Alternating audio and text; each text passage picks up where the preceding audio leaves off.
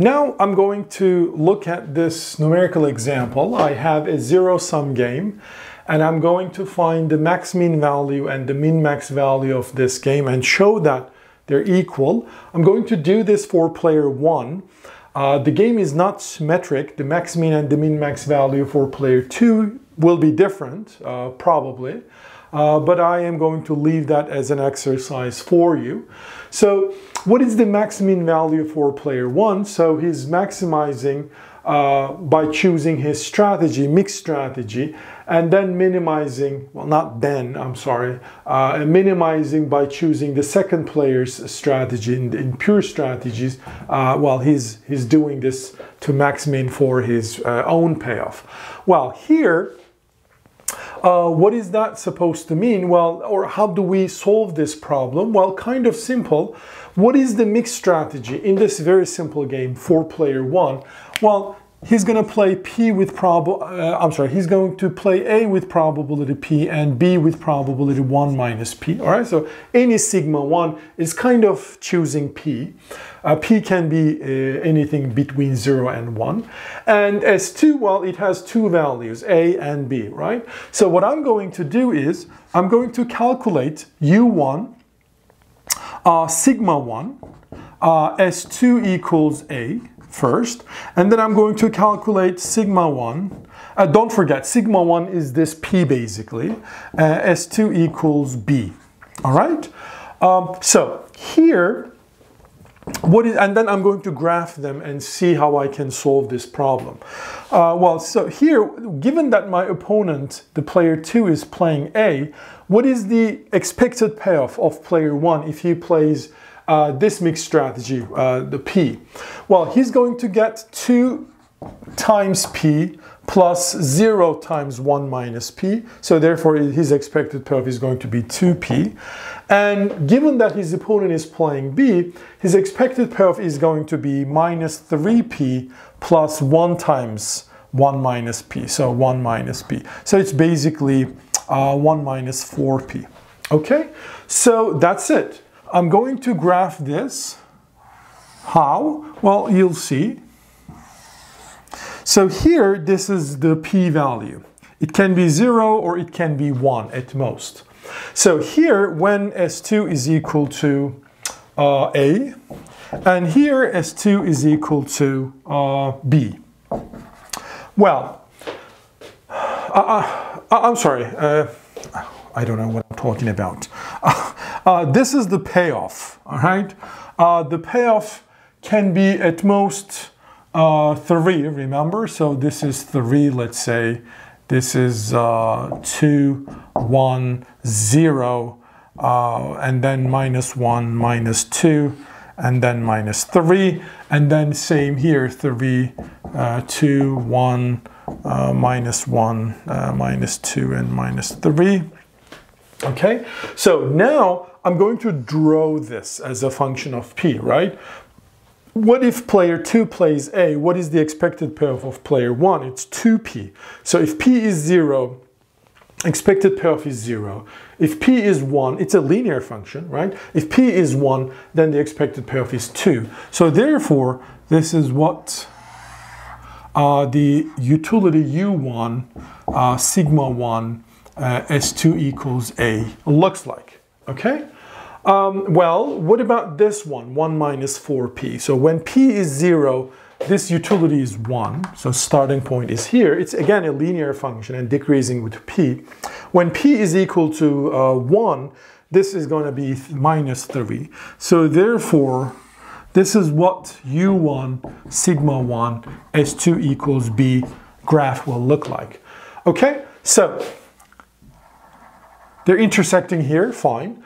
Well, what I'm doing is the following. Look, my opponent is choosing his strategy to minimize, so fixing sigma 1, right? This is what it is. So fixing P, I mean. So once I fix P, any P value, what is the minimizing S2? Well, if P, as you see, is higher than this threshold, so if P is in this range, The player 2 can minimize my payoff by choosing B, right? Because those payoffs are clearly lower than those payoffs. So by playing A, he gives me higher payoff. So he can minimize my payoff by playing B. And whenever p-value is lower than this point, well then, as you see, this time, this part of the meaning playing A is going to minimize my expected payoff because B is going to give me higher expected payoffs. So what happens is basically, so this optimization problem is going to give me this weird function. It's increasing with P. At some point, it breaks down all the way, goes to -3. All right, so this is now my new function, and I would like to maximize it. Well, if you look at this, what is the maximum value? It's simple, right? This point. So this point of, well, in economics, points of intersections is always important, right? So this point of intersection is very important then.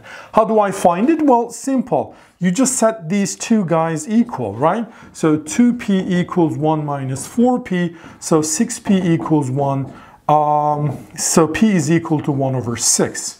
So if p is equal to 1 over 6, what is my utility level? You plug it back here or here, makes no difference. So therefore, the Maximin value is 2 times p.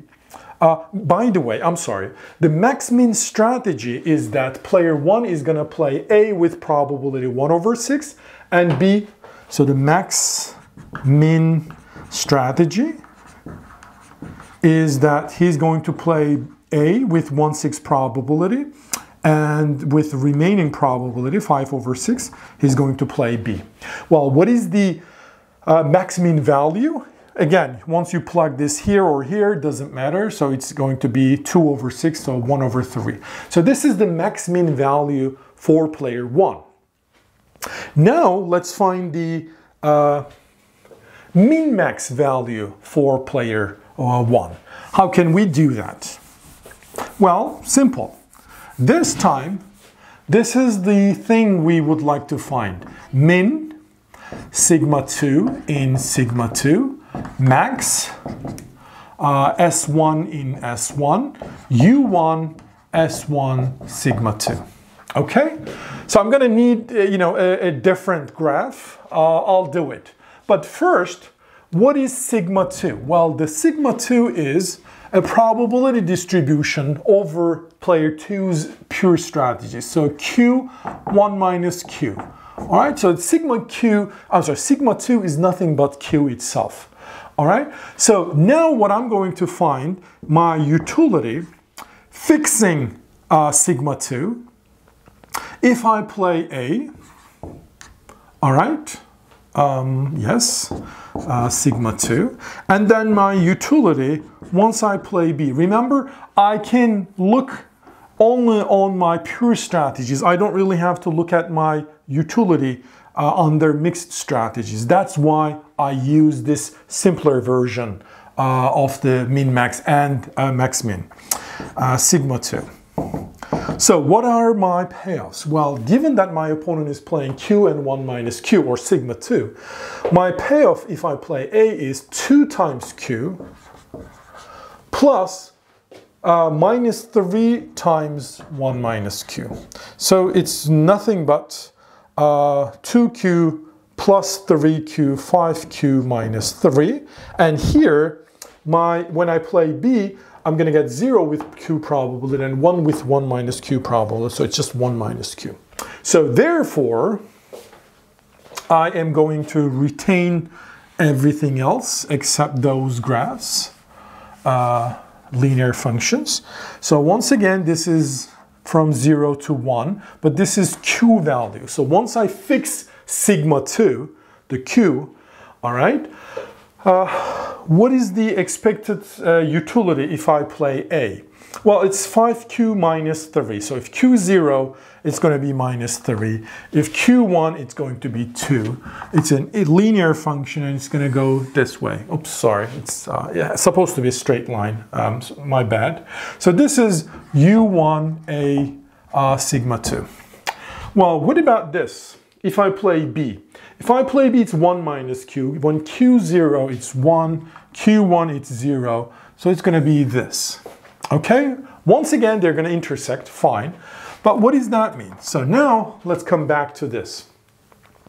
So fixing player 2 strategy, meaning Q, once we fix it, how can I maximize this payoff? Is it A, playing A, or B? Well, obviously, once I fix Q, if I play B, this is my payoff. If I play A, this is my payoff. So the maximizing is simple.